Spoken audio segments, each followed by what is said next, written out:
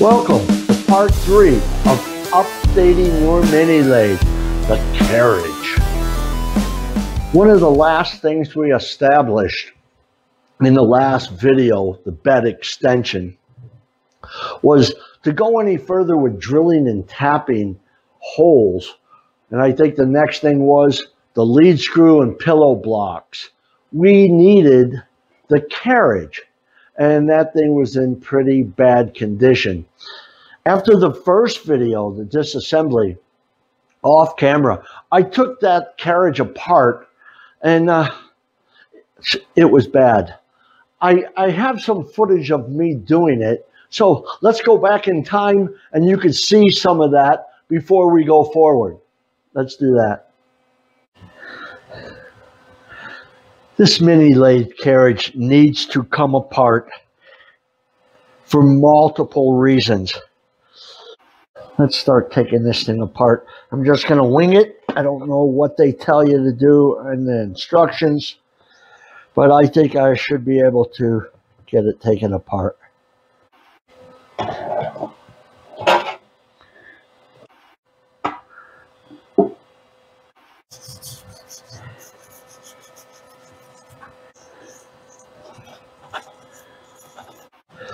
I have successfully taken apart the Carriage and cleaned it up the best I could with a wire wheel, some mineral spirits. Okay, so that's where we are. The apron is all cleaned up. The top of the Carriage where the gib plates go, that's all cleaned up. According to the instructions, what they want you to do is just take that whole Carriage, like when you took it off of your smaller machine. Just loosen the gib plates and slide the whole Carriage on there. Turn the whole machine or the bed upside down, hanging off the table, so you can move the Carriage up and back while you adjust the gib plate tensioning screws, tightening screws, whatever you want to call them. I agree with turning it upside down.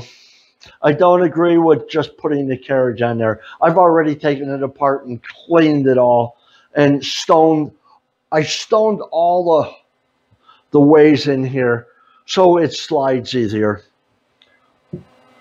What I want to do is turn the bed over and put it on 3 points on my surface plate and adjust these so the bed is parallel with the surface plate. Then when I clamp my Carriage onto the bed, I can take a surface gauge and see how parallel these surfaces are. I don't want to use the same screw-on adjustment method they used. I want to be able to just tighten it on and they're finished. That's going to take some work. I already know that these are not parallel, but I need to check it a lot better. I need to adjust this bed parallel with the world. Let's do that. Okay, the bed is upside down on my surface plate, sitting on 3 points. I adjusted these 2 points, front to back, to be parallel, and then this third point, side to side, to be parallel with those two. I use a 1/2,000 best test indicator on my surface gauge to check that. Let me give you a close-up of that.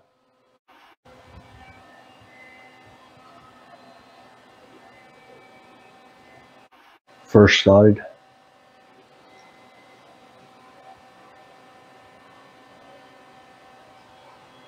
Second side. Within a few tenths.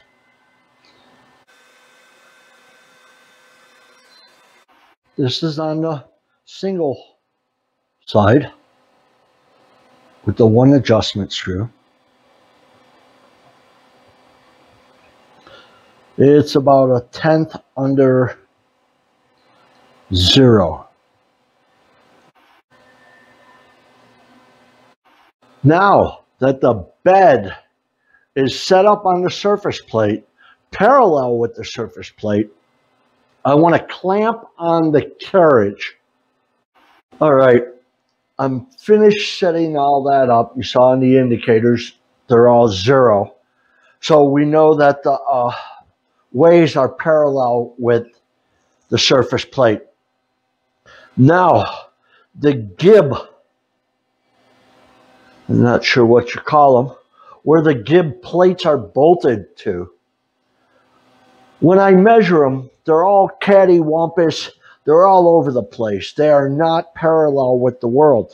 Now I know why they have this kind of setup with the screws opposing each other to try to get it on even surface, square or flat. That ain't going to work. To be able to just put a shim on here, this needs to be parallel with these surfaces, with the ways. It looks like I'm going to have to mill them flat or parallel. What I'm going to do is indicate it and write down where it is on my indicator. Like this end, I believe is 0, and then it goes to a plus dimension. And when I go to the other side, it's a minus dimension. But I'm going to write all that down so when I put it into the mill, I can duplicate those dimensions and know that it's as parallel as I'm going to be able to get it. I brought the carriage over to the mill and I put it in my vise. There's no parallels under it because if you remember, I had all different numbers on the part that I'm going to be cutting. Set it to 0. This is a +2, -9. It's a -5. I tapped it around until I duplicated those same numbers, 0, +2, -9, and -5. I'm going to bring it in a little closer and verify those numbers. You could watch the indicator. If you remember, it was 0 in this corner, +2, -9, and -5. I'll bring this up, and I already went through this once. That's about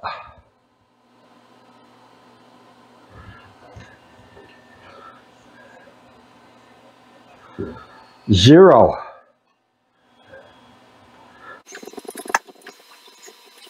This took a while. When you do it, you can't have any parallels under it. And you have to grab on a very little so that the sides don't influence where that part is. This was a +2.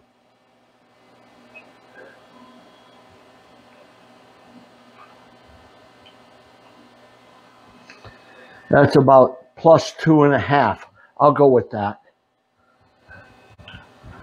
This is supposed to be -5 on this end. There we go, -5. And this is supposed to be -9.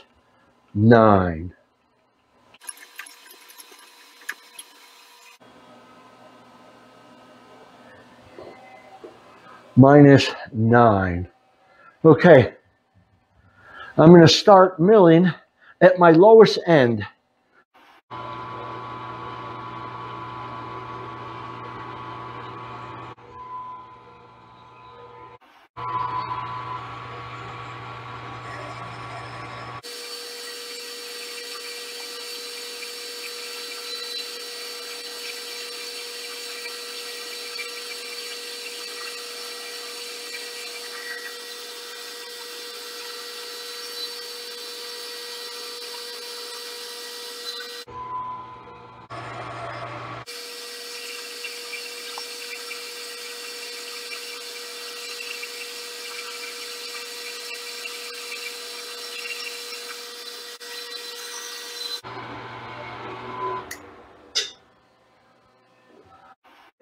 I'm back at the lathe. It's clamped on.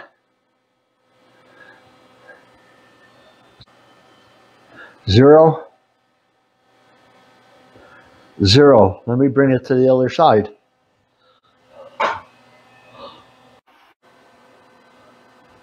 Zero. Zero. Okay, let's get on to measuring my shims. To measure the shims, I'm just going to take a direct reading from here.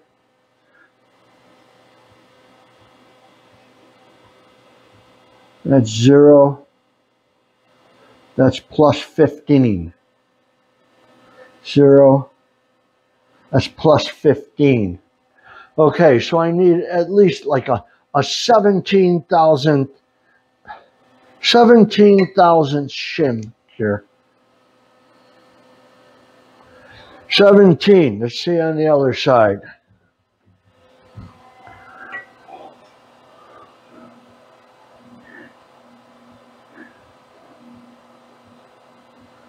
Ten thousands. So I need a 11 or 12,000 shim here. I'm going to write down 12.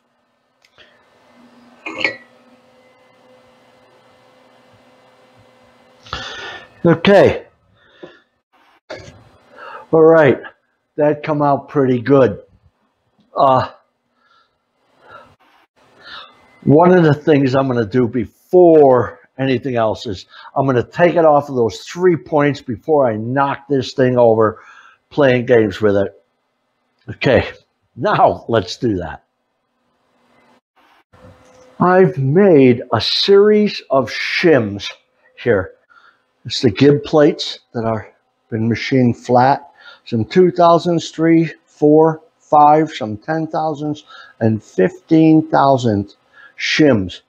I made those by sandwiching the shim stock between some scrap aluminum and drilling through them, machining the outside to the right width and stuff and right length.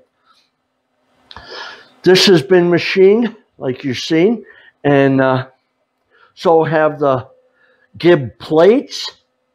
So I have written on here about a 12,000 shim and a 17,000 shim. We're going to do that and see how it works. Let's do that.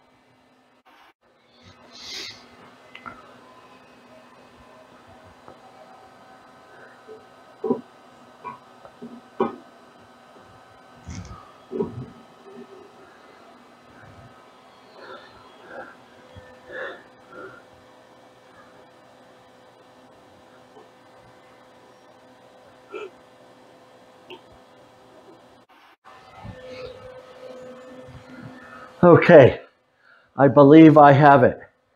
I've had to change out those shims. I'm glad I made so many different varieties. I had to in, out, up. There is no play, and it moves freely. It's a little loose over here. Not that I could feel anything, but it moves easier. Okay. Now I can go on, put the apron on. Once the apron is together and on, I could start putting the lead screw in and drilling those holes for the pillow blocks. Let's do that. Now that the carriage, the saddle, has been adjusted so it moves smoothly across the ways, we can get back to where the instructions send us to mounting the lead screw. They want you to have a loose apron, and they want you to bring the saddle into the middle, approximate middle of the ways. Let's put this lead screw in here. This is all going to be approximate because we're going to be bringing that up and back and up and back, engaging and disengaging your half nut until these pillow blocks are in the proper place the lead screw, the head side of the machine, which they refer to as the left. Make sure the lead screw with the keyway is towards the head side. Let's just lock the half nut. That will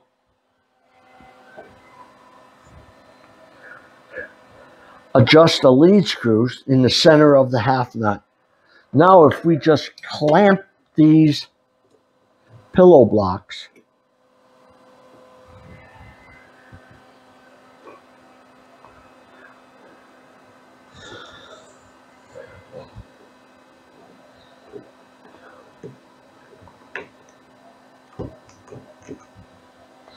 we know that this apron is in the center of the lead screw, and we could tighten these down.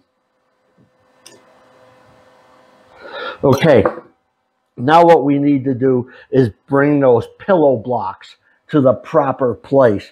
And the one on the left side, the head side of the machine, needs to be even or flush with the end of the casting here. I'll loosen these up and move this lead screw. The half nut's still engaged.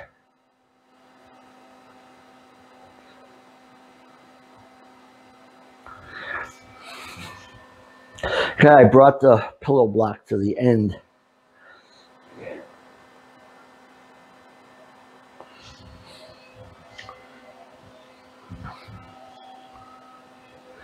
Now I'm going to disengage this, hold this parallel, or horizontal, I should say.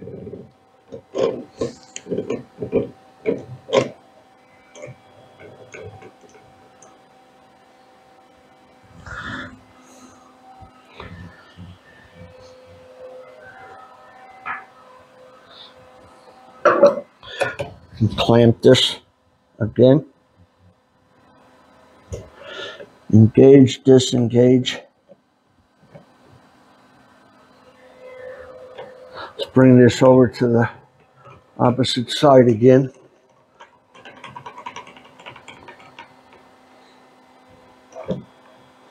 We're going to move this up and back to adjust those pillow blocks up and down and make sure they're in the right place multiple times, loosening these C-clamps. Let's do that.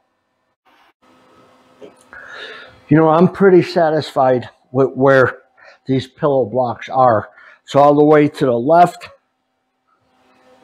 this one seems to, it engages and disengages the half nut pretty nice. What I'm going to do is mark those holes.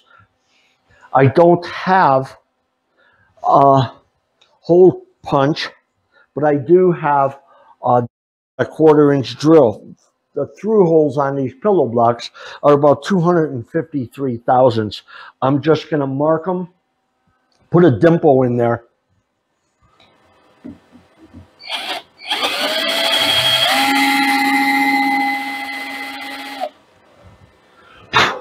Man, this stuff cuts easy.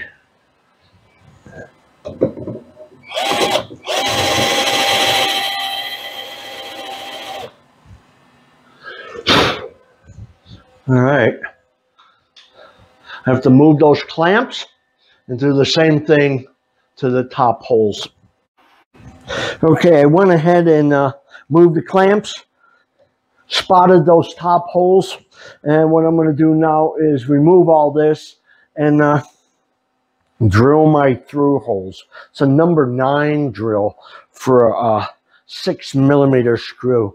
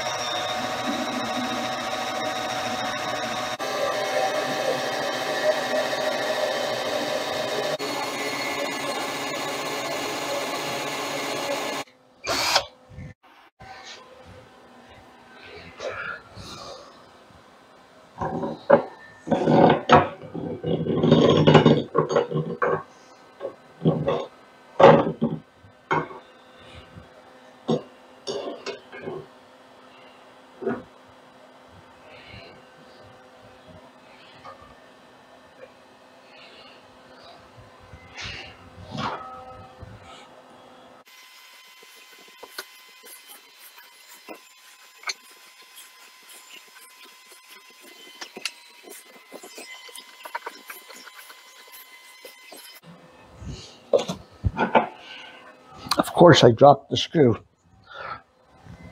All right. Screws are in, but they are not tight because I have to go up and back with the carriage again to make sure that the pillow blocks are in the proper place.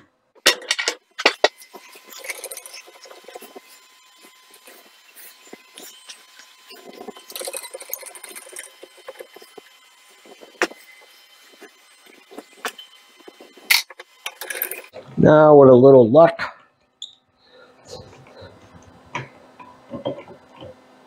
that is in the right place. What we're going to do next is drill and tap for the change gear stud. Let me bring that camera around so you could watch what I'm doing here. The first thing they tell you to do is scribe a line off of this surface 5/8 of an inch back. They also say if it's less than 19/32 or more than 21/32 on your original machine, put it where the original machine was. And mine was 9/16, which is 562. It's 30 thousandths less than what they're saying. So I'm going to put that at 9/16. I adjusted a square here, and I'm just going to scribe it.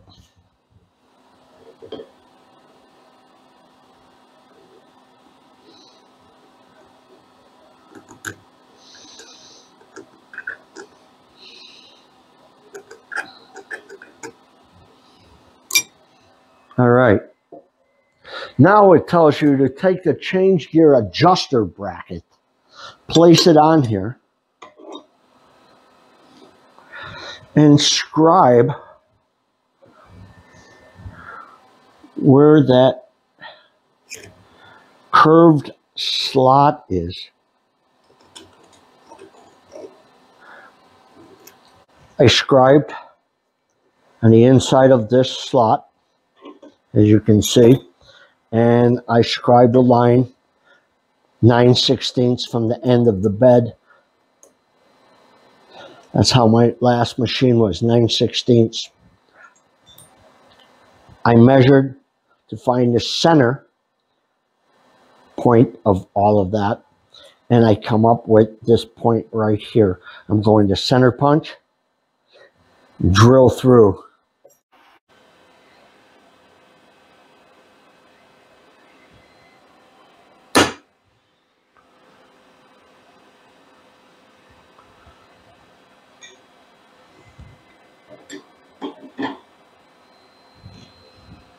Looking good.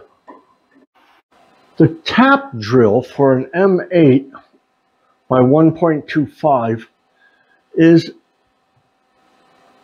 265 thousandths in diameter. That's a pretty big drill to be going through there.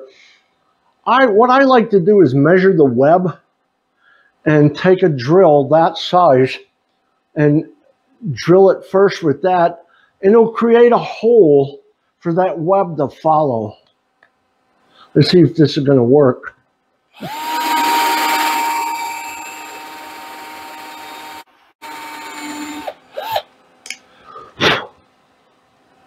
Okay, that's through. Let's change drills and drill my tap drill through. I have the small hole going through, and I'm taking my 265 diameter drill and going to drill through.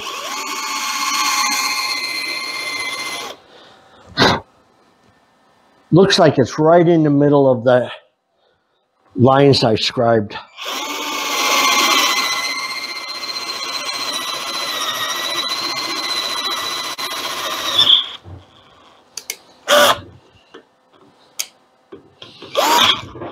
Woo! Okay, I have to get it through kind of an uneven surface on the other side and tap it. A little oil on here. Let's see if I can do this.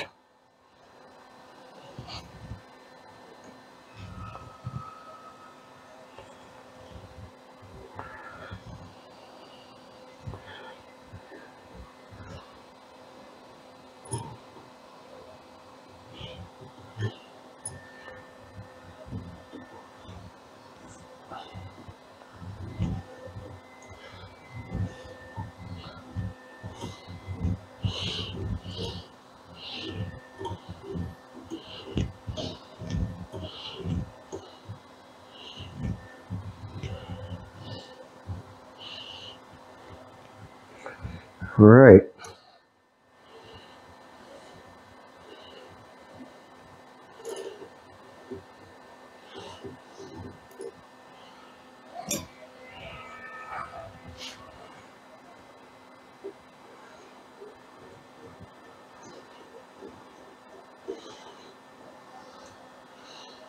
It looks like it's in the right place. Let's see what happens when I put the bracket on here.